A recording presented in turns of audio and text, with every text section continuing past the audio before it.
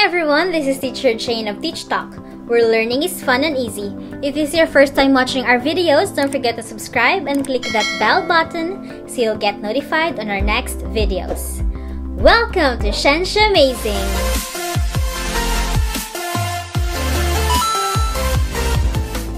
Kung saan pag-uusapan natin ang mga science concepts from grade 7 to grade 12, kasama ang topics in general science, biology, chemistry, physics, and earth science. At dito, bida ang agham!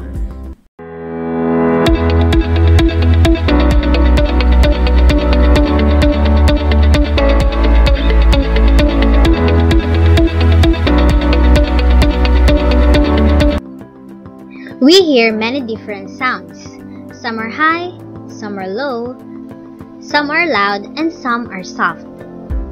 The differences among these sounds depend on the characteristics of sound waves. In our Shensha Amazing episode for today, we will be discussing the characteristics of sound waves. We will be starting with intensity and loudness. Ano ang relationship na intensity at loudness? The loudness or volume of a sound is determined by the intensity of the sound waves. Now, let's define the terms intensity and loudness. Between intensity and loudness, ang intensity ay ang measurable physical attribute of a sound wave. It has a certain value, or in other words, ang intensity ay quantitative. On the other hand, ang loudness naman is a physiological sensation caused by a sound wave. The loudness or softness of sound may be perceived by two persons differently, pero ang intensity ay measurable at hindi subject to individual interpretation. In general, the more intense the sound, the louder it seems. When is a loud sound produced? A loud sound is produced when there is an increase in the amplitude of the wave. The smaller the amplitude, the softer the sound, and the larger the amplitude, the louder the sound. For example, when a drum is hit harder, the amplitude of the sound waves is being increased. The most common unit used to express loudness is decibel. It is symbolized by small letter D and capital letter B.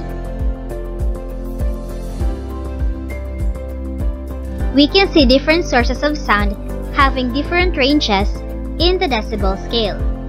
For example, the faintest sounds an average human ear can hear are at 0 decibels.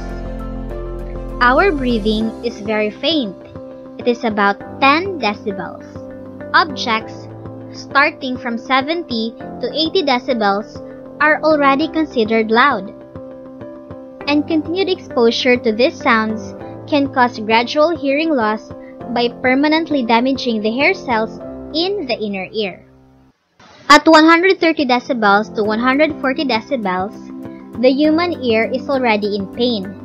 This is sometimes called the threshold of pain because sounds at this level can hurt the ears.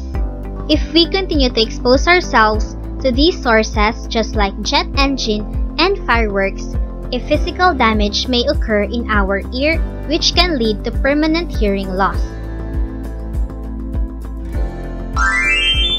Before we end our short Shensha Amazing episode, let's have a quick recap of the things that we have discussed in this video. We discussed about the characteristics of sound waves focusing on intensity and loudness. We described the relationship of intensity and loudness, defined intensity. We also described loudness. We were introduced to the unit for sound, which is decibel, and we found out about different objects having different intensities in terms of the decibel scale. That ends our Shensha Amazing episode for today. Don't forget to subscribe, like, and share this video to your friends so that we can learn together. Bye!